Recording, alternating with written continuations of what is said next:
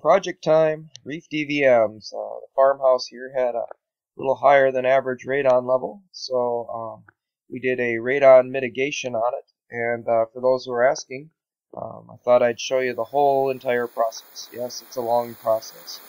It first starts by drilling a hole through our 6-inch concrete floor to tap into our sump line so that we can basically suck the bad radon out from below the concrete, or depressurize that and pump it out into the atmosphere instead of letting it creep into our house. So a little bit of speeding up the video through this so it doesn't get too terribly long, trying to keep this video under 10-15 minutes. But we're going to run it all the way up the concrete wall, punch through the foam there, end up in the garage. We're going to go up into the garage and get up into the attic space, and that's where we're going to put the fan. The fan's going to suck air from below the concrete pad where the radon is, and then vent it up into the atmosphere out the roof. Drilling through concrete, what can I say, it's a dusty, noisy job, but if you just take the time, you get through it. In this case, we're trying to drill about a 4.5-inch hole, because we're going to put a 4-inch PVC pipe down in here, right on top of basically the sump line, so that we can pull the air out.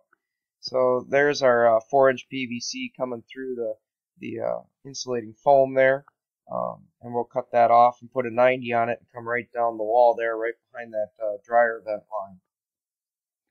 And then here it is. We're in the concrete now. We've got it in the concrete about 6 inches down. We've got a couple 45s. We've attached it to the wall, and then up and 90 and out into the garage. You're not going to see a lot of pictures of myself and the family doing the work, because it's hard to hold the camera at the same time, especially when you're kind of DIYing this project to a degree. So what we're going to do there at the base is we're going to seal that in so that that pipe can't move at all, and we'll seal all the cracks there.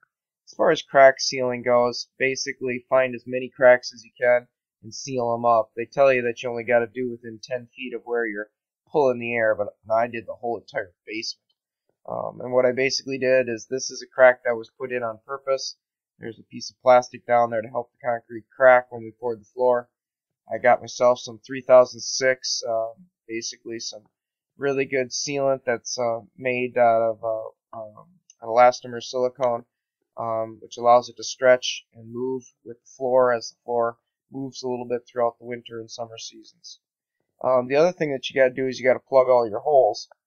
And this is our sump system. It's got a water alarm in it, and it doesn't really seal up the way I want. So for this, we're going to get a sump cover that's made for a radon system.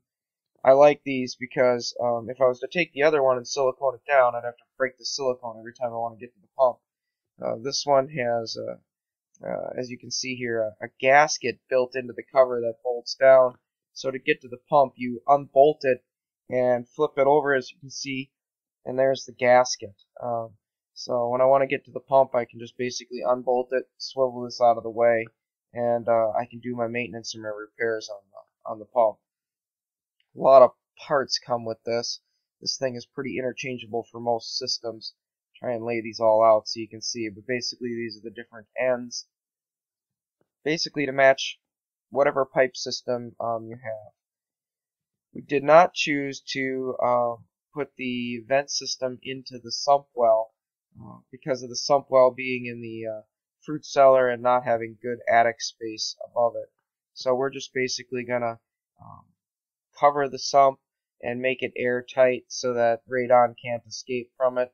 And then over in the laundry room is, like I said, is where we actually drill the hole in the concrete and then put the pipe that's going to go up in the garage where the fan is. And this process just takes a little time to figure out how to get your PVC pipe to seal up. Not much more I can say, but other than playing with it. Again, we speed the video up here so you're not bored by this.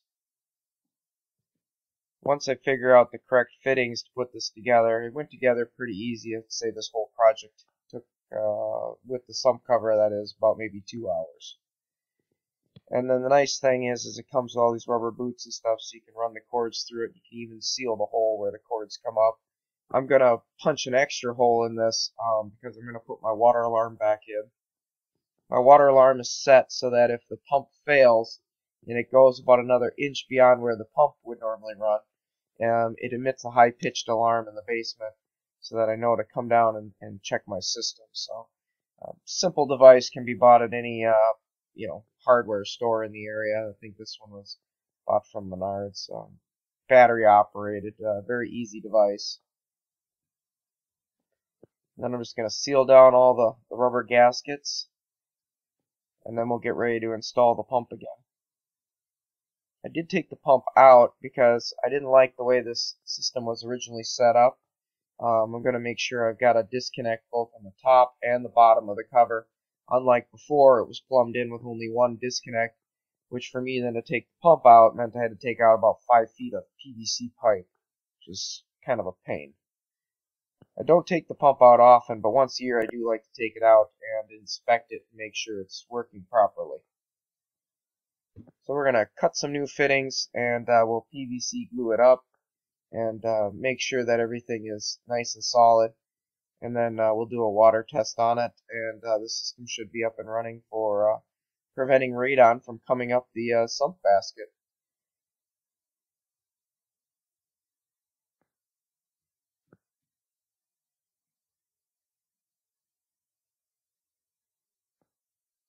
I choose to use a PVC glue here and a primer that were all clear, so this time I won't have the ugly purple showing as much, which makes it a little nicer for me. Be a little more cosmetic. And then once I get this cover all back together, I'll put the shelving back over the top, and the fruit cellar will go back to being used as normal. We're just putting on the top disconnect.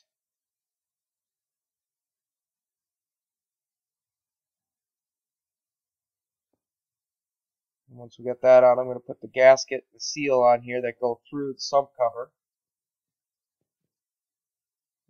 I just got to trial fit this a couple times.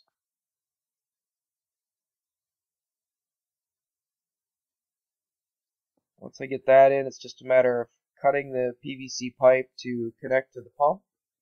This is all 1.5 inches, basically what the pump came with.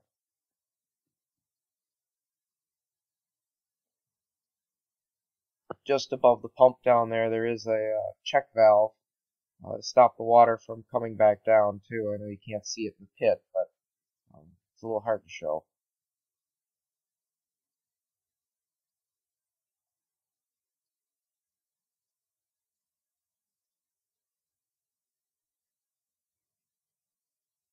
And then what I'm going to do is I'm going to take some PL, I think it's 300, and I'm just going to seal the outer structure of the lid down to the concrete to get a nice airtight seal and also make sure that the system doesn't move around.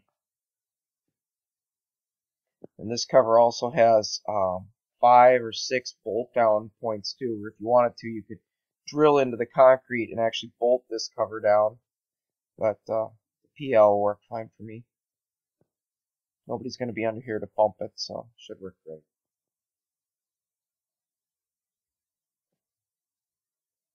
Take a look inside the pump there. You can see where the pump is, the disconnect, the check valve. Should all work great. Now we're going to put the cover on it with the water alarm and the plug-ins in.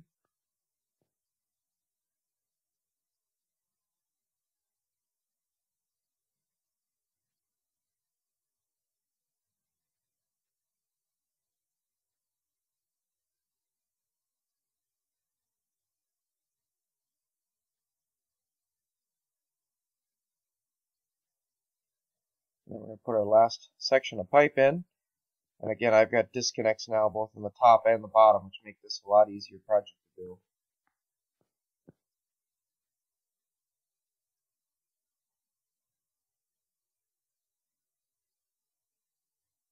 And it's just a matter of bolting down the cover to seal the gasket and making sure the water alarm and the cords are all out of the way. And then I'm ready to pretty much water test this system. Worked out great, folks. I think the cover cost about 90 bucks. The PL 300 was about $3 or $4. And the PVC supplies that I put into this were about $15. So you probably got about $120 in applying your Radon sump cover.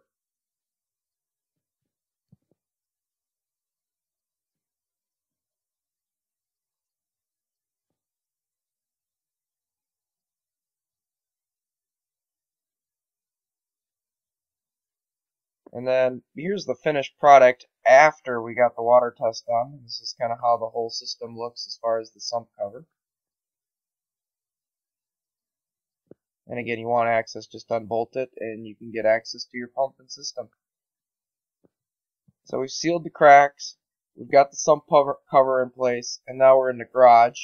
And what we've basically done is we've drilled a hole into the attic space, and we're going to put a 4-inch pipe up there, and we're going to put the pipe into the attic. And we're PVC gluing these all up. So there's the pipe that goes up into the attic right now. That little white piece of paper was just a marker there. We'll take that down later. I got a boot for going into the roof. It's one of these cozy boots. It comes with a template, a rubber boot, gasket, sealant, and some screws and hardware to mount it. These are kind of nice because they seal in any roof, and they seal really well. They're used for commercial. So here's the pipe coming up into the attic. We'll put a 90 on this, and then we'll make sure that this has probably close to a 3% pitch, so that any water coming down it will go right down into the sump. So we're going to kind of work with that here. This is the pipe in place as it runs over to the side of the house where I've got most of my plumbing pipes, so it won't be in the front of the house. And then we've got a very large fan there that we're putting on it, and that fan is made to handle some moisture. It's got basically boots on the top and the bottom of it to connect it to the 4-inch pipe, which is great. And it's got an electrical box on it, so you can hardwire your Romex right to it, and then in this case we'll run that to a switch and then that to a breaker. So we'll have that all set up. We need to cut our hole for a cozy boot so we can put the pipe to the outside here. So that's what we're doing right now. A little bit noisy with the saw and a little dusty obviously in the attic space, so it's a little hard to shoot this video, but you'll get the idea of what we did here in a second.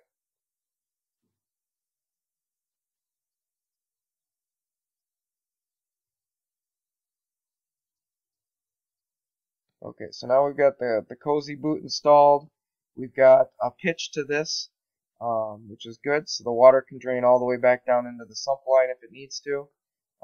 And the fan is hooked up. I've got the Romex running, all up to code, into a switch, the switch into the breaker, and it's a 15 amp breaker, so this should work great. Should be a nice steady system. So at this point, everything is installed. I'll walk down here and try and show you the boot system that's up here. Again, this is a cozy boot. So these cozy boots work great. They seal up really nice, folks, and they can always be removed just by unbolting them and popping them free.